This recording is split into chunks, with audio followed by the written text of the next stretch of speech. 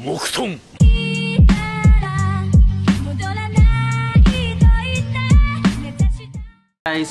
so meron tayong sponsor ngayon na bass from Clifton Guitars. So bale, ang nangyari kasi wala akong script ngayon. So ang nangyari kasi noong February may nag-email sa akin regarding about meron silang program. So ayun, gusto daw nila ako bigyan ng bass, which is ito na nga, from Clifton Guitars. Yun, shout out. Thank you kay Sir Aaron yung name. Siya yung ka-email ko about sa sponsoring ng bass na to. So meron silang program last February, but then unfortunately kasi hindi ko makukuha yung bass kasi nga nasa Singapore ako. Ngayon, punta ako ng Philippines ngayong April and nakuha ko tong bass itong last 2 weeks or last week. And for gusto kasi nila ipatesto sa akin, and ayun, like affiliation na gamitin ko yung bass para i-commercialize yung itong bass nila. So ngayon, hindi ko pa to nakikita and titignan natin. I-unbox ko pa lang, kita nyo nga, sobrang bagong-bago pa, no? So to make yun nga, yung story nga about the sponsoring, may darating din na amplifier for it to be tested. So ngayon, yung mga best gadgets ko and devices nasa Singapore lahat. So medyo titignan ko kung paano ko to dadalhin sa Singapore. But then I think may mga enough devices na ako na para matest itong bass na to. So hindi ko alam yung specs ng bass na to actually, and first nyo pa lang na makikita talaga, and i-unbox ko to sa harap ninyo. And to be honest, 2 weeks na tong nandito kasi nga sobrang busy ako sa work.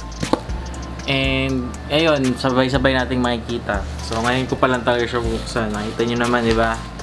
Bubble wrap pa.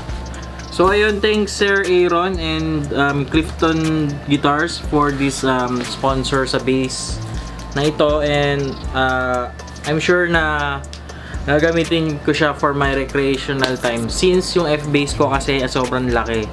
And what I know, nakikita kong ang liit lang nito. So I hope na magbibigay ito ng it packs a power and punch, and lalo na kung iligay ko siya sa Singapore na which yung may mga compressor ko and yung mga bass drivers ko, I'm sure it will really boost this potential. So itong bass na to, what I know, nag-research na ako, and what I know is beginner's bass siya. And parang ukulele bass ata siya, so pwede mo siyang gamitin as practice kung baguhan ka sa bass. So Clifton Guitars, titignan natin kung kung hanggang saan ko siya mapupush. So ayan, buksan na natin.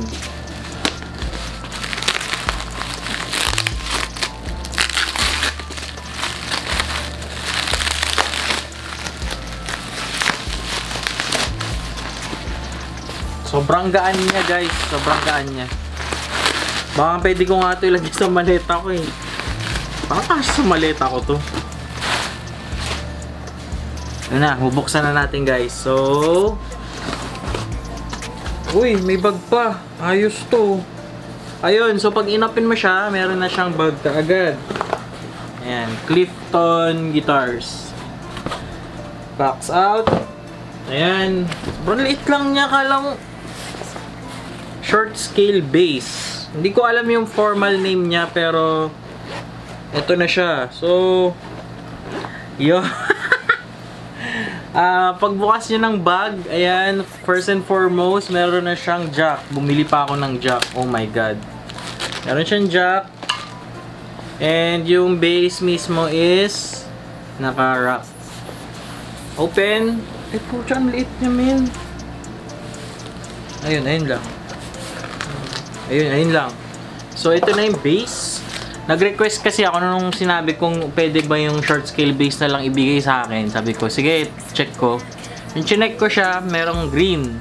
So gusto ko kasi yung mga kulay na matitingkad. Kaya sinabi ko, sige, kung bibigyan nyo ako ng ganyan, yung matingkad para madaling i-advertise. So, ito na siya. Ang liit niya! Oh.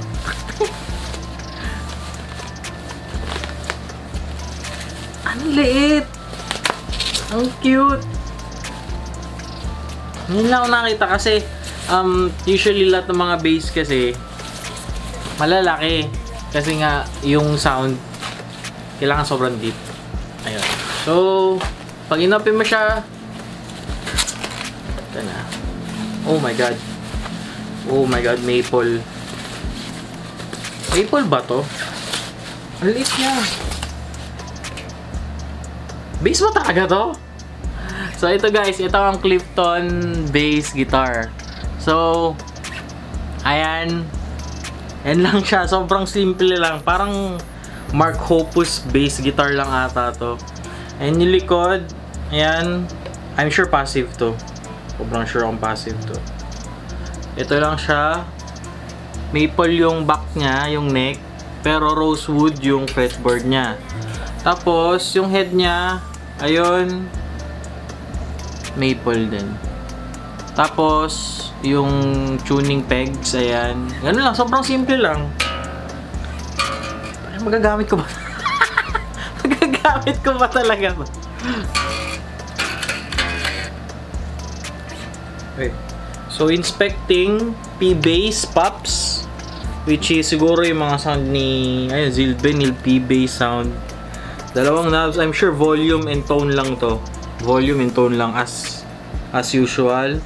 Bridge, sobrang simple lang, chrome. Chrome din yung knobs niya, ayun, yung straps. And ayun, sobrang simple, ayun to, 3, 5, 7, 9, 3, 5, 7, 9, 12, 15, 17, 19, 22 frets din. Oh my god, ano to? Sobrang excited na ako guys na gamitin yung mga compressor ko sa Singapore and ilalagay ko doon. So sobrang, so ngayon titignan natin first i-check ko pa yung sound niya. And syempre, as usual, kailangan ko rin gawin yung favorable setup ko, which is yung ginawa ko sa Fbass ko. And ayun, titignan natin kung ano yung capacity nitong bass na to. So,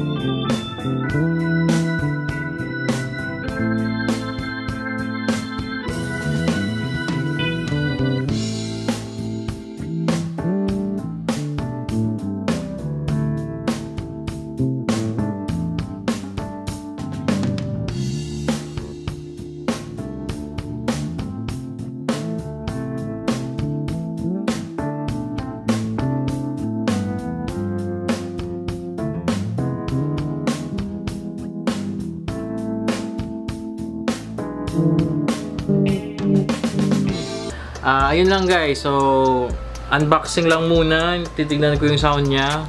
Siguro, yun. Ayun lang. Please like, share, comment, subscribe. Thank you, Clifton bass guitar. Sobrang ganda ng bass na to. Sobrang magagamit ko dito habang nasa Philippines ako. So, thank you so much. Ayun. Ang cute. Sobrang cute niya. Ayan. Ayun lang siya. Ayan. Ayun lang. And thank you guys and good luck.